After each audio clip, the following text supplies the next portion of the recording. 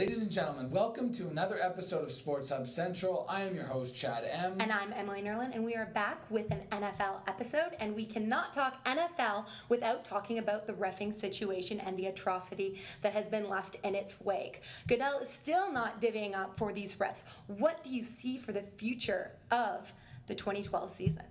Well, first of all, let's let all the viewing audience know exactly what the problem here is. It all comes down to the pension in which these referees are looking for, and the main argument that Goodell has is he doesn't want to pay them that amount of money because they're deemed as part-time employees. Generally, larger pensions go to employees that are more involved with the company. They're on a full-time basis. Which he has a point, because he also doesn't have to divvy up at this point, because the only thing that the NFL has is fans. Nobody's going to just stop watching football.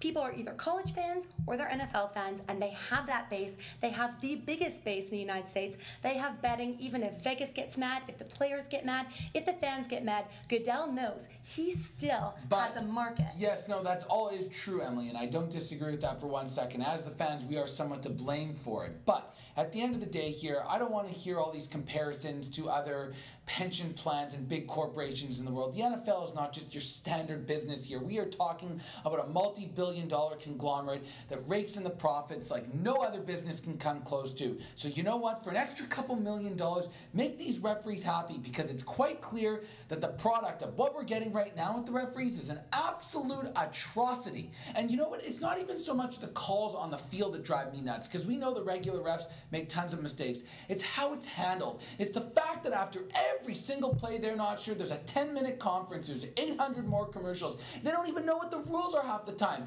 If Goodell has the nerve to bring these guys in, at least let them learn the rule book and know what's what. I think that it's something that can't just happen. They can't just learn it, and things are going to get worse before they get better. It's not something you just pick up. But how do they allow guys to go out there and not do the research to know that someone would be a Saints fan of potentially reffing that game? They did do the research to find out and did not let him ref that game. So they're trying to have some reins on this before the game. Absolutely, it shouldn't be happening. All of this shouldn't be happening. But the biggest problem is that it's going to have the players know this is happening. They see the uncertainty in the refs, and it's almost a broken window theory. They see it, and everybody's pushing it from either side, and things are going to get worse. Who knows? The fact that the integrity of the game and the outcomes of the game might get dictated by these calls and these missed calls and these botched calls, and there's going to be continued frustration from every which side.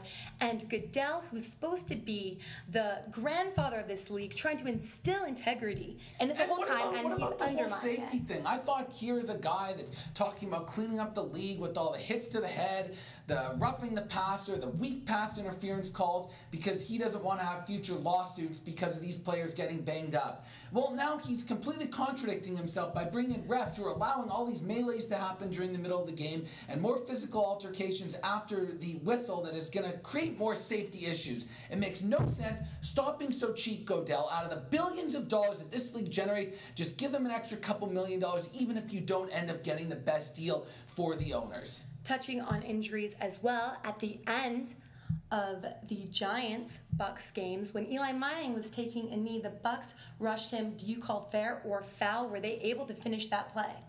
I see nothing wrong with what Greg Schiano and his Tampa Bay Buccaneers did on the football field on Sunday.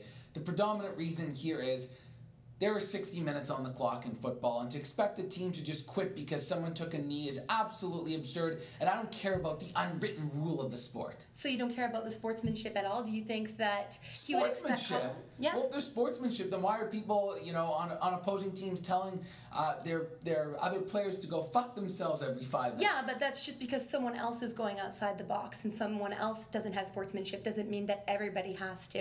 And the fact that Coughlin would not do that, and that doesn't happen in the league, for them to go and do that and injure potentially their most valuable player, to have him out there and to have him getting run at, I think it's just something that if you see it happen time and time again, and all of a sudden this happened, what if he were to have gotten injured? Okay. What you have Well, let me ask you this, Emily. What happens if Eli Manning gets injured at any other point during the game?